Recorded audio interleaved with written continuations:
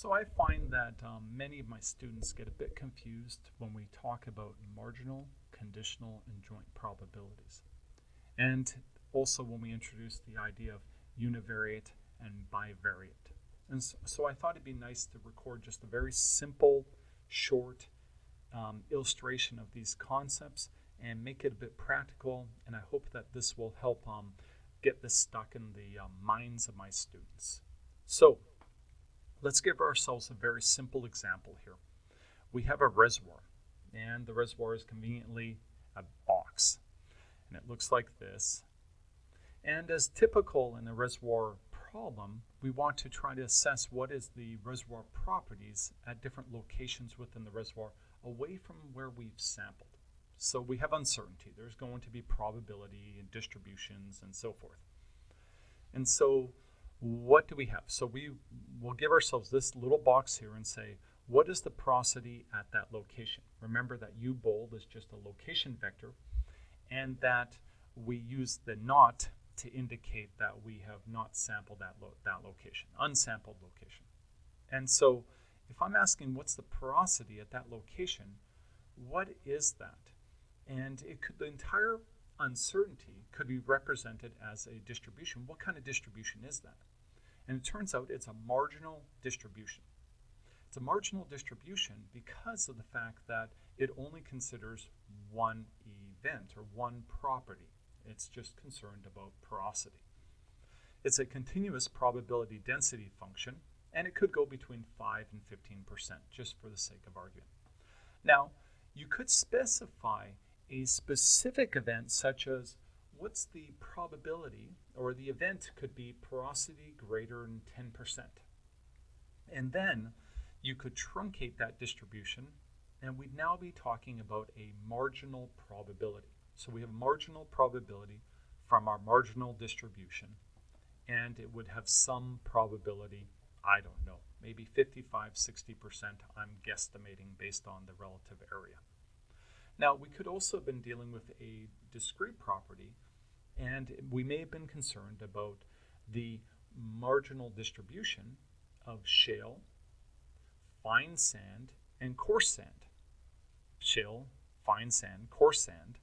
And so we would look at this probability density function for the discrete case, and it would look like this. And you could specify saying, I'm concerned about the probability of coarse sand. I like coarse sand. And now we're talking about a marginal probability where event B would be facies at that unknown location is equal to coarse sand, and that probability might be, I don't know, I'm guesstimating maybe about a third or 33% or so. Okay, so that's the concept of marginal distribution, marginal probability in the case of continuous and categorical for the purpose of estimating a reservoir properties at this unknown location we have not drilled there. So let's put that there, and we'll just keep that. And now let's introduce the idea of permeability. We now also have permeability at that location. We want to know what it is, and we also want to know porosity. So what do we in fact have now? We now have a joint distribution because we're dealing with more than one property. We're dealing with two properties at the same time. It's a joint distribution. It's a continuous joint probability density function because the fact that both of these are continuous. And we could have a specific joint probability if we specified specific conditions on each one of these. Event A could be the porosity between 12 and 14% here and here, and permeability between 600 millidarcies and 900 millidarcies here and here. And so this box would be that area within that continuous joint probability density function. And so that location we could calculate a single joint probability of having a value at that unknown location between those ranges. And so we would denote it like this. It's a probability, it's a joint. We can show it with the intersection symbol. We could show it with a comma, and we could also put an and symbol. Okay, so we could also represent all the possible joint probabilities in boxes over a mesh over this entire solution space of porosity and permeability. And so this would represent the entire joint probability density function, and we could read off for any one of these boxes, we could visualize, and we could understand in general how the properties of porosity and permeability vary or behave together. That'd be pretty useful. And so this has been the concept of joint distribution. And we have looked at also joint probabilities. And we have shown an example where we've calculated joint probabilities over a mesh.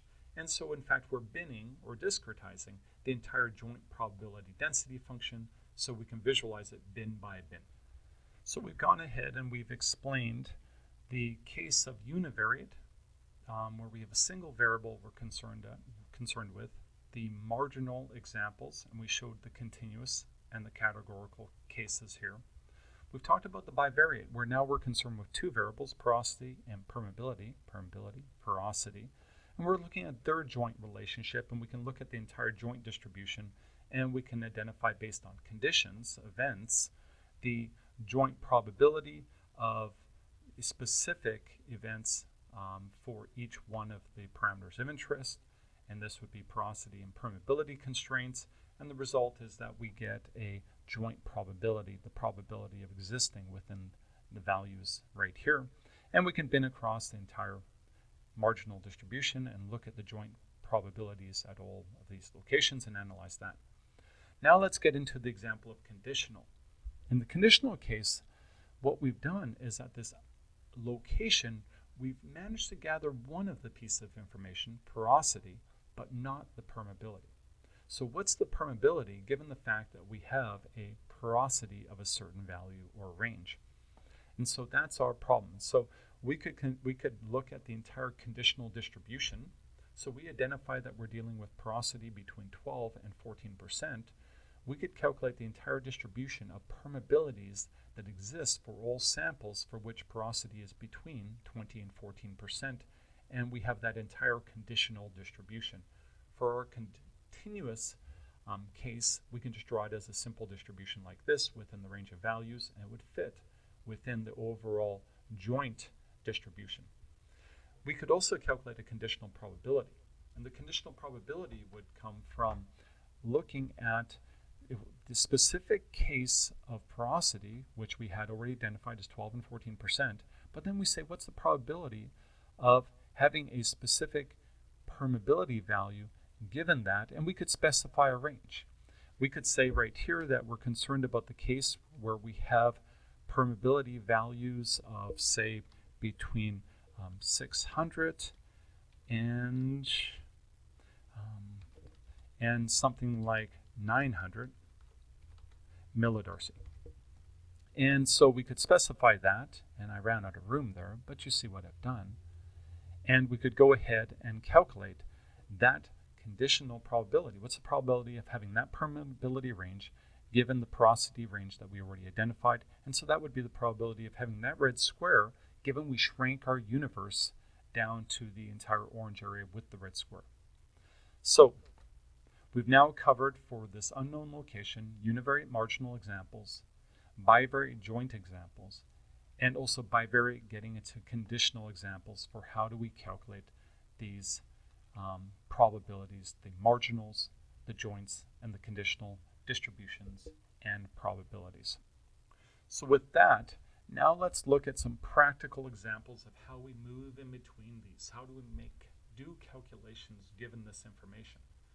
First of all, how do we calculate the marginal distribution if we know the joint distribution, if that's available to us? And so this is actually pretty straightforward. We have the joint distribution. It's going to be continuous. We could draw it with probability contours. It could be complicated. And I just show it here with a blob. Very simple. The definition of marginal distribution is simply the marginal f of x given x, the marginal distribution of x for all values of x is going to be simply the integration of the joint distribution f xy at x and y dy. So we're integrating over the entire range of y values. And so if we look at that, or we can get the marginal distribution of y by doing the integration of the joint over all values of x. And so if you think about it, all we're doing is we're taking that joint distribution And for a bin of x values, we're simply summing all the joint values, the joint probabilities, to get the marginal.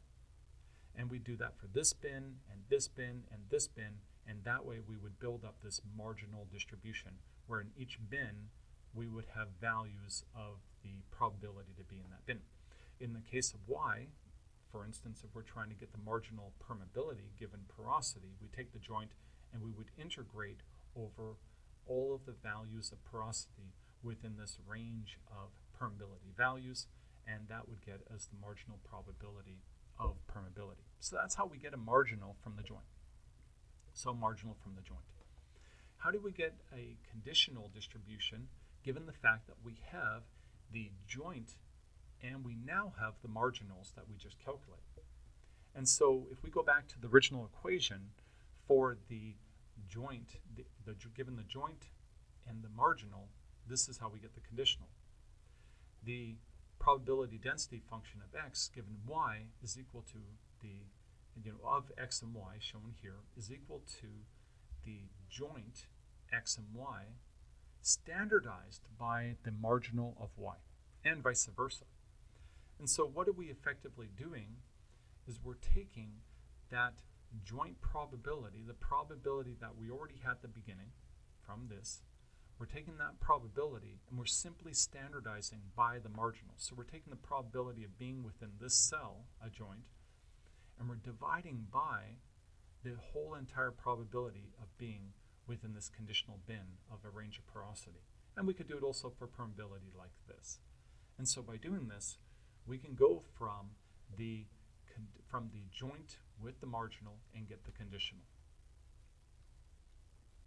How do we calculate the joint distribution? What if we don't have the joint initially? Well, we've got different ways to get the joint. That's harder. And so one is a non-parametric type approach, and I'm a frequentist, or I like to use frequentist statistics and probability as much as possible because it's very simple and easy to understand. And so I can count. I like to count. And so the non-parametric counting method would be you can get the joint by taking the original sample data, assuming that sample data is representative once again, and basically putting a mesh down with all of the conditional bins of variable 1, which could be permeability, variable 2, which could be porosity, and just counting the frequencies that were in each one of those bins. Then what you could do is you take the total number of samples and you just normalize by that. And if you do that, you get these percentages right here. So we're in a box where you had 1 sample, you got a 4% chance, so it looks like we had 25 samples given to us. I didn't count them, but that's what I'm assuming. In this box, we had 3 samples, we got 12%, and so you can see we've actually formulated a discrete model of the probability density function for the joint. Now, so the counting approach is pretty straightforward, but you might look at that and say that's kind of limited, that's not going to be meaningful, it's very sensitive to the number of samples that are available to you. And so you might decide to use, instead of a non-parametric counting, you might fit a parametric model. You might determine that this is bivariate Gaussian. It's a Gaussian distribution of 2 variables. Maybe you know something about the correlation coefficient. Maybe you're going to just try to adjust the correlation coefficient and the variances and the means of each one of the distributions so that you're able to fit, in general, the pattern that you see within the data. You could try to do that. You could calculate the raw statistics if you have enough data. And if you do that, you'll get the mean and the variance of each one of the variables, mean and variance of each one of these variables, permeability and porosity. And then you could calculate the correlation coefficient and actually directly fit. That's all you need is the mean and the variance of each of the variables and the correlation coefficient between the two, and you perfectly describe a bivariate Gaussian distribution between these 2 variables. Or maybe there's something more complicated you want to do, but you could try to go ahead and fit. Once you fit it, you could in fact integrate over that over each one of these boxes and calculate in fact the joint probability in each one of the boxes, or you could just retain the continuous joint probability model indicated by these contours right here, and you could solve all kinds of problems. And so with that, we finish this short discussion about the concept of univariate and bivariate, marginal, conditional, and joint distributions and probabilities. And we've also shown how we can go ahead and move between calculating from the joint, getting at the marginal, using the marginal and the joint to get the conditional, and then the idea of trying to directly assess the joint given available data and counting versus trying to fit some type of parametric model. And so I hope this was helpful to you, and so this is the end of this discussion.